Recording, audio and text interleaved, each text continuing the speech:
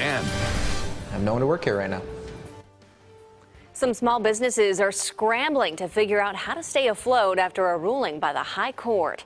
A recent state Supreme Court decision is changing the way independent contractors are classified, and it's already having a big impact on local shops. CBS 13's Angela Greenwood is live with more on why some fear the ruling could shut down businesses. Angela. Yeah, Tony and Adrian, this is one business that's already feeling the impacts. Bottle and Barlow, where barbers have actually quit following this ruling. It's a ruling that many fear will hurt millions of workers and also affect businesses' bottom lines.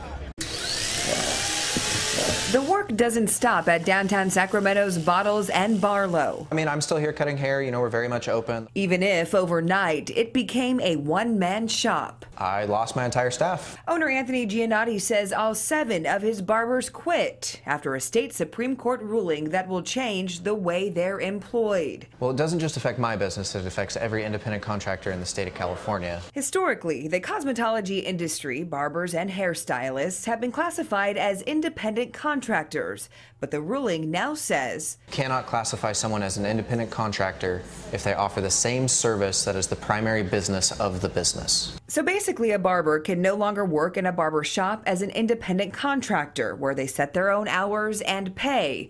Instead, they'll now have to become employees of the business on an official payroll. Which is insane for a small business like this. Like, we can't afford to have a bunch of employees. What are you going to pay them? You know, minimum wage? Christina Rodriguez and her husband own Victory Inc. in West Sacramento, an industry full of independent contractors.